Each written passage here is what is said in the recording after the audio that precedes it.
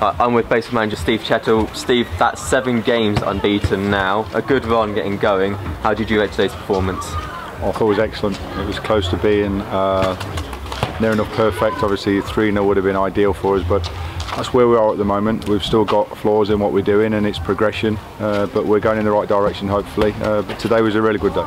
Away from this game, the gap is close to the top of the table to 2 points now. Yep. How do you think that's going to help the lads with moving on confidence? No, they've just seen it. Obviously, just seen Lancaster beat South Shields.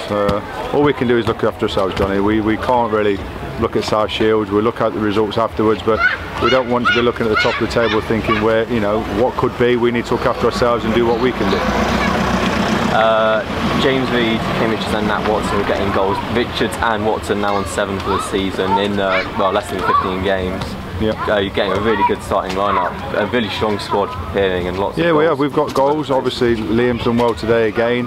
Took him off after an hour. He'd done his work to get Corey on to give us something else. But again, fantastic work by all the strikers. I thought the second goal was unbelievable. I don't know how many passes it was before we scored, but it's one that we want to keep building on. We want to play. The pitch is difficult today, but we need to play because what we have are footballers and we need to keep getting results.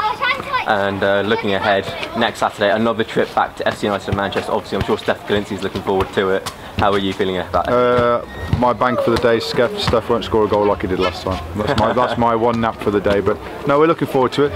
It's a nice stadium on a Saturday afternoon. There'll be lots of people there, and we go there full of confidence, obviously. Okay, cheers, Steve. Thank you. Cheers, thanks.